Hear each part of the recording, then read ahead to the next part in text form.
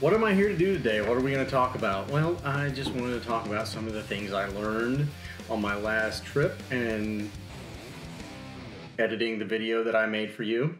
One, I learned something that's very basic, that you can set your video to manual as well as just like you do with your camera when you're shooting stills. When you're on auto, it chooses all the auto settings for you. You end up indoors, you end up shooting up to like ridiculous ISOs and you get all this grain and noise. I'm learning about sound. I still need to upgrade my microphone system and I will eventually. But right now it's not like super important for me because, you know, it gets the job done, which is what I want, which is what I expect of all of my gear. I don't expect a lot. I just want to be able to get the job done. There's that. I learned how to shoot better B-roll. Not during the trip, not the stuff that I shot. It's okay. But afterwards, I learned what I could have done better, things I maybe didn't do so well, whatever. So I had a really hard time editing that video. I started out using Premiere Pro. I started out on that. I got about halfway through just assembling the video and realized that it's pain. I switched back over to iMovie, which is on most Apple products, and it did the job just as good, if not better. I mean, it was just easier. It's just user-friendly. I mean, anyone who's doesn't know much about video editing can make a splice together a video and make a pretty decent one. It just makes things a lot easier when it's, you know, click and drop and drag and play, and it's really simple.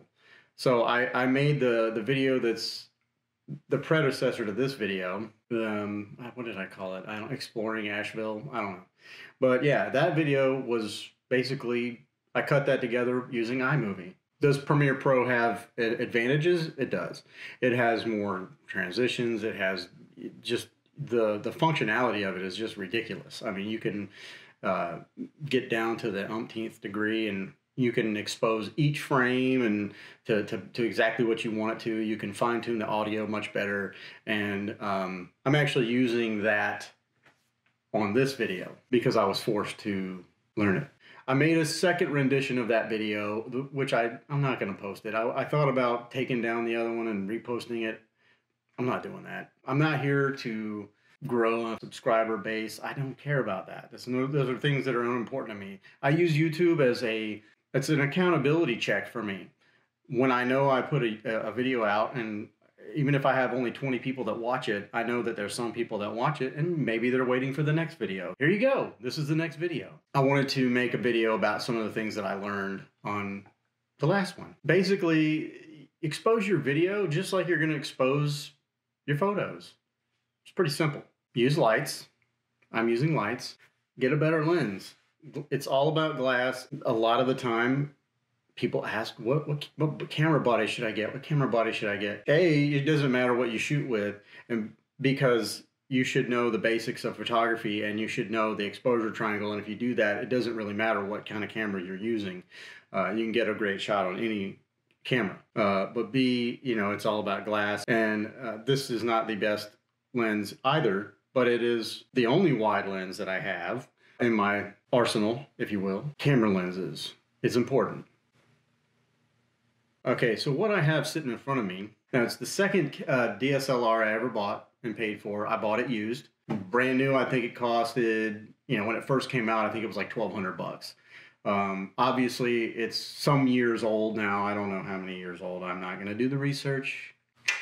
It's an older camera body. It does the job, and it does what I needed to do. The first one I bought was a Canon Rebel XTI, I believe, and that is a really old camera, and that's the one that I gave to my daughter that I talked about in my recent video, or one of my recent videos. I bought this after that. It does great. I love it. I love the functionality of it. I love the way it feels in my hand.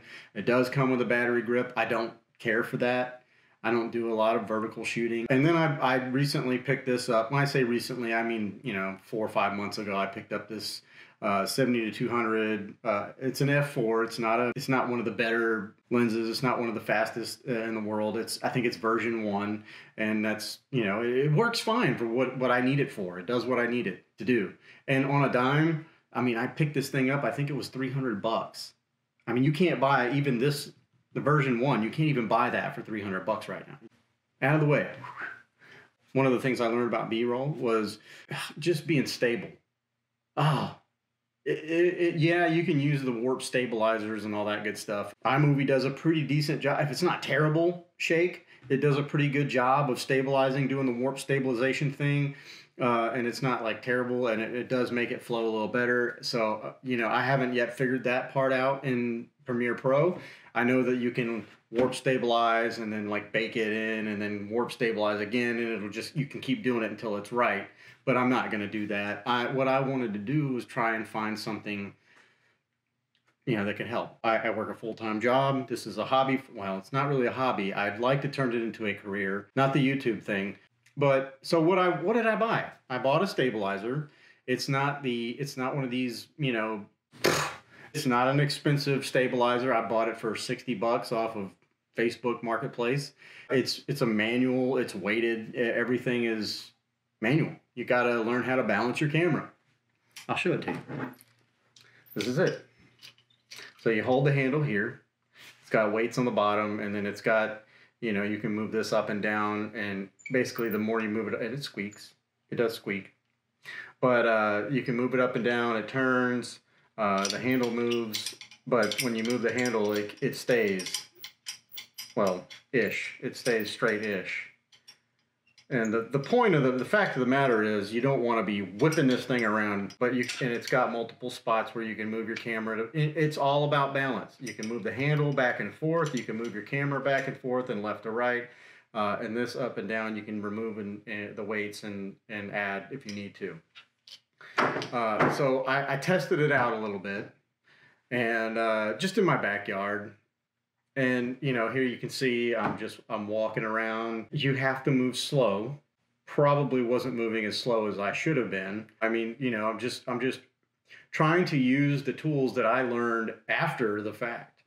Move slow, start low, go high, move from left to right. Don't tilt pan. Don't move like you're on a fixed axis.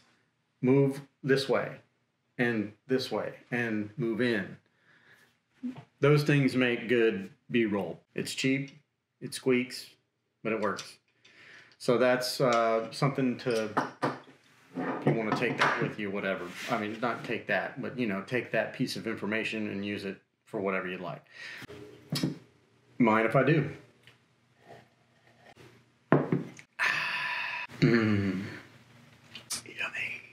So I also learned I love French press coffee. It's better than a Keurig.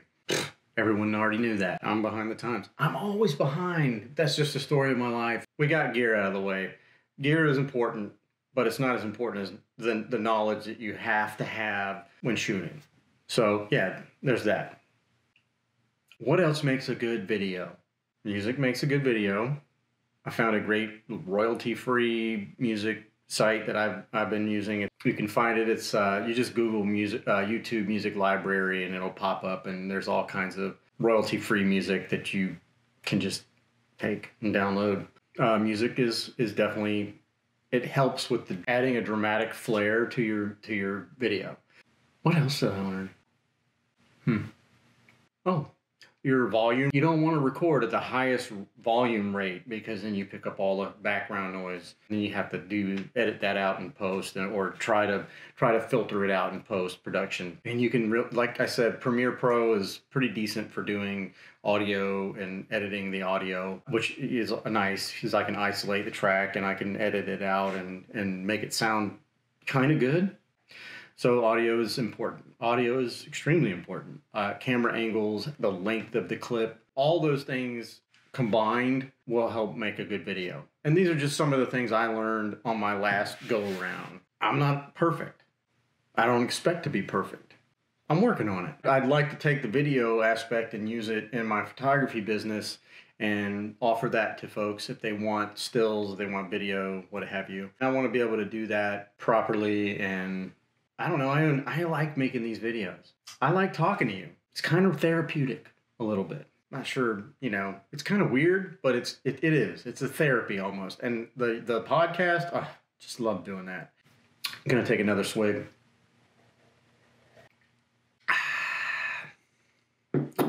It's good stuff. So I just wanted to kind of talk to you guys today and just sit down, and I just wanted to kind of tell you some of the things that I learned on my last video experience extravaganza, if you will. Yeah. So that's it, guys. I just wanted to talk to you a little bit about the stuff that I use, the things that I learned, and share a little bit of the gear that I use on the cheap. I don't know, whatever. But if you're wanting to start a YouTube channel, it's hard. It's not the easiest thing to do. You know, it takes a lot. A good idea for these videos, if you're going to start making videos, is you should script. Just have some bullet points. I don't. And it's obvious because I say a lot of ums and okays and yeah, anyways and things of that nature. But I usually edit those out. Yeah, I'm just going to go ahead. So guys, I wish you well, and I hope that you're out there doing all you can to be the best that you can. I'm not one of these positivity gurus. I just try to be positive in my life, and what you do is what you do. Guys, I love you. Peace. See ya. Hands out.